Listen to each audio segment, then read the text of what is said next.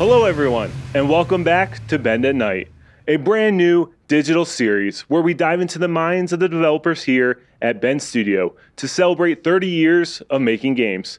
Tonight we're talking about design, game design, but we have two different roles here. We have design supervisor and technical designer. So Brianna, let's start with you. What is a technical designer?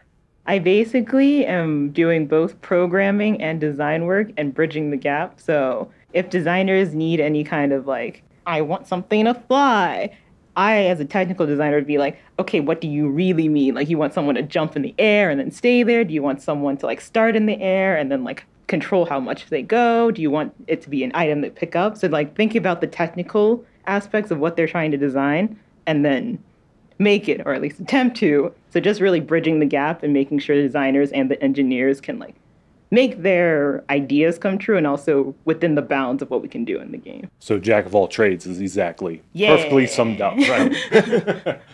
Ram, so what are your responsibilities as a design supervisor? As a design supervisor, I am looking at all the content that's going in, be it from systems, from tech, from other designers. I'm just making sure that as a game, everything's cohesive, but at the same time, I'm providing some guidance, some mentorship. Based on my previous projects, I've worked on horror, some action, so I provide some guidance to the design team in regard to some techniques or methods to get the player to do something that they want them to do. I tend to be all over the place, and given the size of the team, I tend to also create some of the content. So I'm in there with the designers creating some of the content because that also helps me understand what I'm asking of them. If I make a request, I have a better idea of what's going to take to create that kind of content. I am in there in the pit with the designers, collaborating with all the different teams and trying to get the content in there as well. It's like the Bend Studio way, right? We're scrappy. We're into everything. Yeah, exactly. What is your day-to-day when you come into Bend Studio on a Monday morning after a nice relaxing weekend? I ride my scooter into work. I get up to my desk. I have a phase of thought process, which is my slow weeks of just me sitting there forcing myself to think and being how am I supposed to make this work? It's imagine writing an outline for a paper you don't actually feel like writing yet. And so once you finish that outline, then I have my week of actually writing the paper. And I'm fudge, backspace, fudge. And then the last week is usually submit the paper, and then you're done for the week. And then you can actually relax for the weekend. How about you, Ram? First thing I do is just go through emails, follow up with people I might have been talking to on Friday. Usually starting with meetings in the morning with leads, and then follow up with all the designers, find out what they're doing, if they need help, need feedback. Occasionally have one-on-ones to find out how they're doing, want to make sure they have the support they need. And then I'm in playing the game, providing some feedback. If there's anything that's not working, I reach out to either people who can fix it or find out who can fix it. Either talk to leads, find out if it's a major problem. So more the high-level stuff, but a lot more talking, which usually becomes mentally exhausting at the end of the day. So at the end of the day, I'm just relaxing. What's funny is I actually get a lot of satisfaction out of seeing people grow. The designers I mentor, seeing them grow every week, and that it's really makes me happy doing that. Just seeing them grow because I'm just unloading every time I talk to them, the one-on-ones, feedback, whatever. I always just unload as much information as I have based on my previous experience because I just want to set them with a foundation. So in a large open world like Days Gone, where do you begin to design?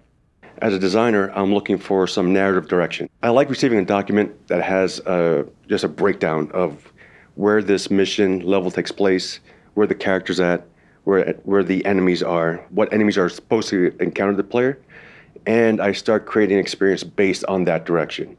The narrative direction that's given to me is sort of like a blank canvas, and I can start playing with you could say the ingredients would be, or the colors would be the enemy types, the theme of the world, what kind of mechanics do we want to show, and then start creating an environment through there. So a lot of creative freedom with that. Yeah, it's best for me, creative freedom within some boundaries that have been set by narrative. Right.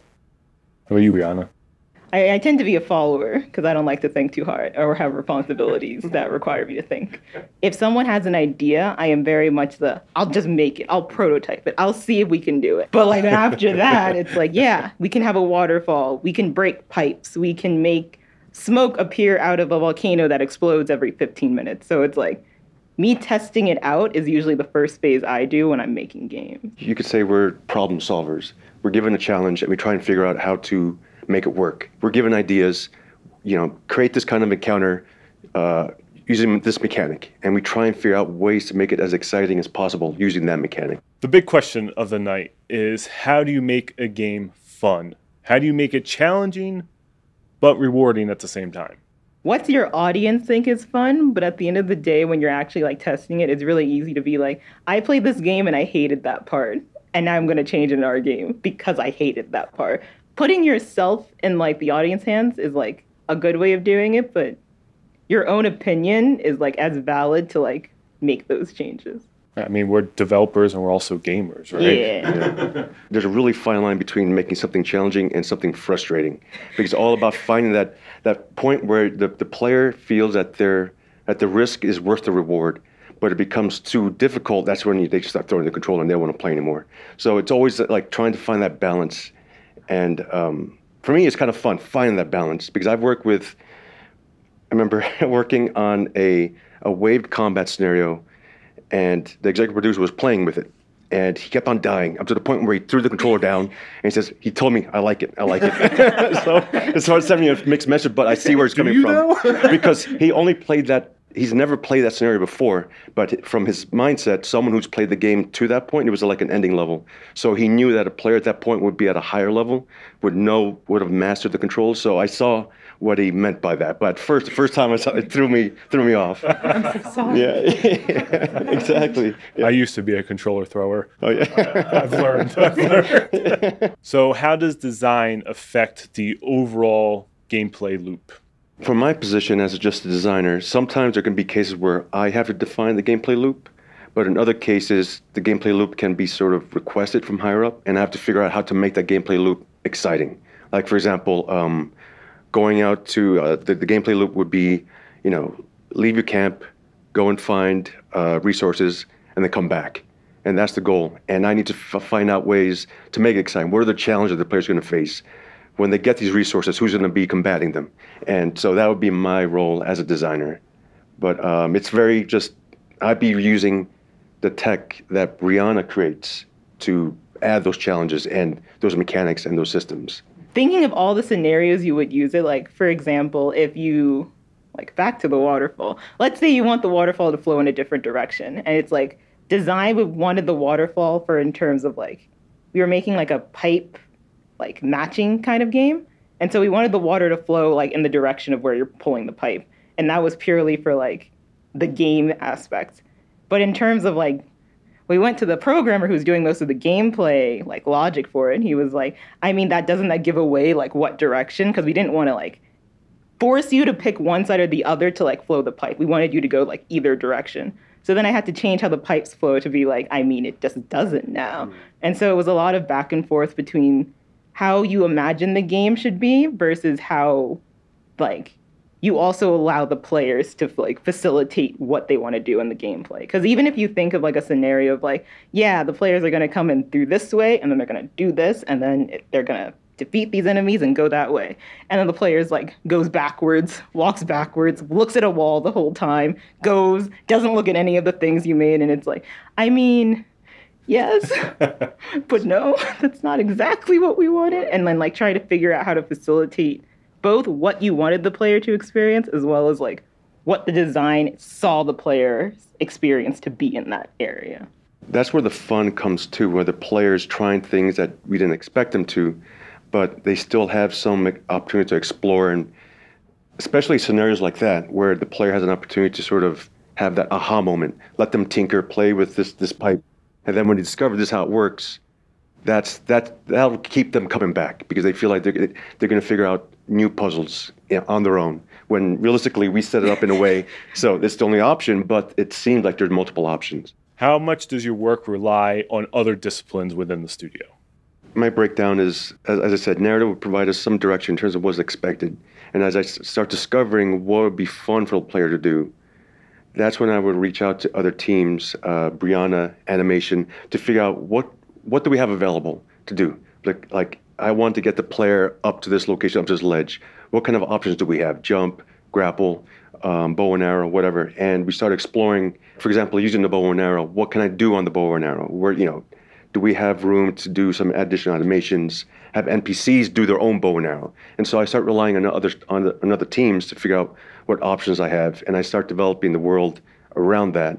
And as we get closer and closer to what the final state of this POI will be, that's where the other teams start refining those whatever work they've done, and start seeing how it plays out, and just start iterating on all those mechanics. So like one POI could be 5 different disciplines within the studio? Yeah, absolutely. In Days Gone, like our open world, you had animation, you had engineers, designers, all on deck on one POI. And they wouldn't be all hands-on at the same time, but there would be designers going in doing first pass, artists do their pass.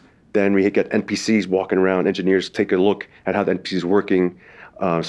We start making adjustments to cover. Then we get mechanics involved. So it's a lot of disciplines always going in and out of a POI or area, and just iterating on that. For me, it's bug fixes. Yeah. So you see a lot of people going in and out, right? Yeah. As a technical designer, it becomes part of my job is to figure out if there's a problem, which of those people that came in and out is like the reason. Yeah. Because as a jack of all trades, I just have a general knowledge of it. So let's say you're going to a POI and then for some reason or another, like the sound in that is like a baby screaming. Then it's like, well, that shouldn't be there. Yeah. Sound, you wanna talk what just happened? Or maybe there's like all these cracks on the ground that's like, oh snap, if the player steps on that, they're gonna drop into an invisible hole. Level design, you wanna talk about what just happened with the ground there? So if there's any bugs, it usually gets filtered out if the producers or anyone who's like given the bugs like don't know exactly where it is. It usually goes to tech design to be like, so can you guys just do a first pass? If I can fix it in the first pass, like, yeah, I know how to fix the ground. That's fine. I know how to remove the baby that's screaming in the background. But if I can't, then it's like, I know who to go to of like, you guys should probably know what's going on, right? And there can be some cases where you'll probably get bugs because designers are trying something that you never designed the tool for. Oh, yes. And it's because designers are trying to explore, what if we tried this? And I've dealt with situations like that. So yeah, it's just common for designers to try something that shouldn't be workable. Well, it's always fun when it happens, though, since it's like, oh, snap, a new use case. I've never thought of that. Yes, of course it broke that way, but don't worry. I now have a very obvious place to test this out, and I can, like, fix it up. Or just add a waterfall. Yeah. I mean, if a waterfall can work and no one goes behind it, then we're fine, right? Like, just movie magic it out. It's like a green screen or something. As a designer, how do you direct a player through a mission? What are like your best practices that you lean on personally to kind of do that? Make the path of least resistance the most interesting. You have to make sure that where you're like leading them or the spaces you're leading them do have options for them to feel like they're exploring, but at the same time make it pretty noticeable what the path they should take is, whether that is like adding a chest or whether that's adding an enemy or adding sound or adding like markers or anything. If you really need them to go through the paths. For example, there was a game I was making that we wanted to force the player to jump into the volcano. And they didn't want to do it. But it's like we like basically shut them into the walls and we locked the door behind them. And it's like, you're going to the volcano. Like there's no back. There's only forward. And jump into the volcano. You have to jump in the volcano. And a lot of our players were like, I don't understand why you made us do that. We wanted them to jump in the volcano because there was like a different like mission we wanted them to finish. And it's like, that's like part of the narrative part. Adding to the experience of like, yes, this is meant to happen. And yes, you are trapped. But this was supposed to happen. And isn't it cool? We really locked you in a box. The volcano escape room. The easiest one is the enemy. The enemy's like the dangling carrot. That'll, like at the end of a hallway or in a squeezeway, that'll get the player's attention. They'll go to where the NPC is. But if we don't have enemies to play with, just like Brianna said, just points of interest that are very interesting. In other games that are like corridor or have doorways, I always like using the door as an opportunity because I know the player's looking at the door when they open it. Then when they open it, I frame the scenario so they see a point of interest framed on the camera. So that's a point of interest. So that'll always be in the back of their head. But they can go in and explore, but they'll always remember that location. And they'll explore, find some enemies to fight on the way there. I always try and find out ways to frame something for the player so they can see it without taking camera control, like climbing up a ladder, opening a door, even just like games like Elden Ring, just having those amazing structures in a distance. They're immediately interesting to the player. So they want to go and travel to those locations. What would be your best advice for someone who's interested in design to get into the gaming industry? I work on multiple projects where, as we're developing the game, coming up with a new mechanic, another studio comes up with another mechanic. And then we have to sort of advance. We have to iterate on ours to try and beat them. Not beat them, but at least stand out in the crowd. So I feel like being up to date with games out there in general, just being at the same level with them. But I'd say in terms of just gaining some experience, just playing with the tools that are out there. Unreal, for example, I've seen so many products out there, just trailers, demos. So I feel like that's the easiest step, to jump onto that tool, get to know that tool, and depending on what role you want to play within design, you have an opportunity to really focus on that. While you're playing games, don't just play them and say they're fun. Start thinking about why they're fun. I feel like once I started thinking about the whys, it just became more interesting in how like games play. Like, for example, one of my favorite games is Fable. The reason I like Fable is because they're auto-aiming. And like I like their morality compass because it was very undefined. It just made you have horns or have an angel head if you were good or bad. And that was so like you could see it all and you don't even know if the NPCs see it. They just treat you like, I hate you because you're evil, or I like you because you're like a nice person. But they didn't like comment on like, you have horns, you have an angel head, and of course you're good. So I like those like tiny aspects. And when I started looking into games in that lens of like, what part do I like? What is this? Then it became really easy to like start when I started making games. Like, I want to add a morality system. I want to add like these things that like force the player in positions they don't want to be in. And so it made it easy for me to have these kind of guidelines to like figure out what I should be doing. And that also helped in like figuring out, I want to be a jack of all trades. Because it's like, I like so many aspects of games, it just became like, what if I want to do environment? What if I want to do sound, quest, level design, all of these things? I'm not good at any of them. So I'll just do all of them in a mediocre way enough that I can get across anything I need to. Thank you both for joining me tonight. It was a pleasure talking game design with you. And that wraps up our second episode of Bend at Night. Let us know what you think on social media by using hashtag Ben30. You can find us at Ben Studio on Twitter, Instagram, TikTok, and YouTube. We hope to see you next time when we bring on 2 more developers, this time from Narrative. See you soon. Ben Studio out.